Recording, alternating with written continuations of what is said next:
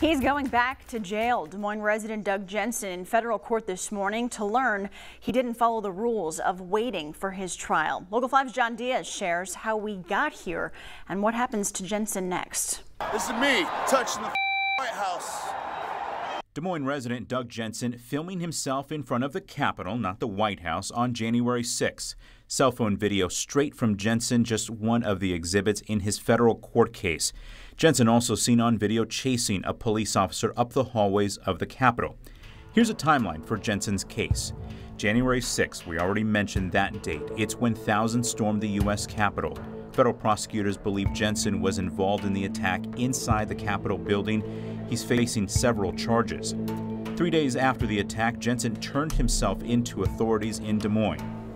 Since then, he's been in and out of federal court. This summer, federal judge Timothy Kelly agreeing to let Jensen out of jail while he waits for his trial. Jensen had several conditions for his release, including not using the internet. A month after he was out, federal prosecutors say Jensen already violated the terms. He was caught using the internet watching Mike Lindell's election fraud symposium online. And today, Jensen is back in jail.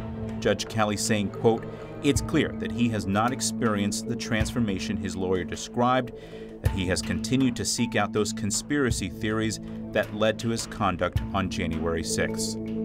John Diaz, Local 5 News, We Are Iowa.